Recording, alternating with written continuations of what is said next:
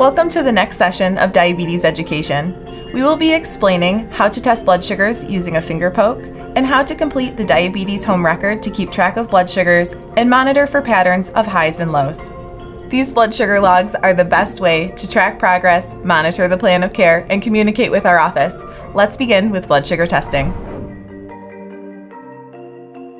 Blood sugar testing will take place before each meal, breakfast, lunch, and dinner, before large snacks, at bedtime, at 2 a.m. for the first 1 to 2 weeks, anytime the blood sugar is less than 100 at bedtime, and several times per month to help with pattern management, with symptoms of low blood sugar and symptoms of high blood sugar. And depending on your child's schedule, you may also test after school, before recess, before getting on the school bus, before snacks and activities. You will test on average 6 times per day.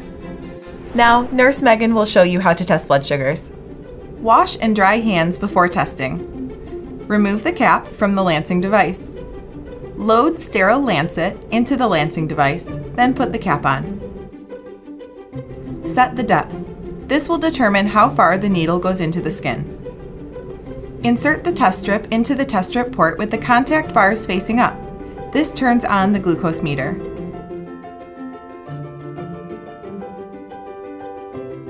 Engage the lancet by pulling back on the lever. Poke the child's clean finger by holding the lancing device firmly against the finger. Press the release button. Squeeze the finger until a drop of blood appears. Look at the display screen. When it says to apply the blood sample to the test strip. Read the blood glucose level on the display screen. The monitor will give a blood sugar number.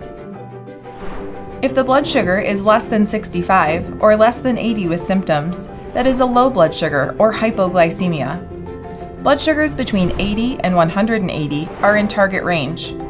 Over 200 is a high blood sugar or hyperglycemia. Some additional information about blood sugar testing includes: blood sugar results will not always be in goal range. Fluctuating blood sugars are very normal. It's important to record blood sugar test results on the diabetes home record. This blood sugar log is the home tool that we use to adjust insulin doses. Blood sugars taken within 1 to 2 hours of eating will be elevated because the food is still being metabolized. They should not be used for pre-meal blood sugars. The most accurate blood glucose readings are 2 to 3 hours after a meal or snack. Therefore, it is important to not eat more frequently than every 2 to 3 hours and avoid a grazing pattern of eating, which is snacking continuously. Here's the blood sugar log that you'll be using at home. It's found in this blue binder that you'll get at the hospital. You will start to fill this form out in the hospital with the help of your nurse. You'll write in your pre-meal blood sugar dose before each meal, snack, and bedtime dose. I will show you how to complete the diabetes home record. Each month you will complete the top of the form listing your child's name, a primary phone number to reach a parent, child's date of birth, their age, and weight. Then ensure each section is current with the amount of insulin your child is getting at mealtime, which is bolus insulin. Complete the current insulin to carb ratio, the target, and correction factor on the top of the page. Coordinate the current month and date with the number on the left side of the page. Follow the date across and fill in the blood sugar readings before each meal, snack, and bedtime. The basal dose of Lantus, Basaglar, or Levemir will be in the center of the page. Next, fill in the blood sugars for each meal, snack, bedtime, and middle of the night. If there are any special notes including blood sugars less than 70 or greater than 300, or if the child is ill, at a birthday party, or on vacation, list that information here. We will be in close communication with you the first month of diagnosis. Please send the blood sugar log sheet twice a week for the first month after diagnosis, 1 time a week until your 2-month appointment, 1 to 2 times a month thereafter unless you are seeing patterns of low or high blood sugars. A pattern of a low blood sugar is considered low over a full day or the same time of day 2 days in a row. A pattern of high blood sugars is blood sugars over 200 the same time of day 3 days in a row.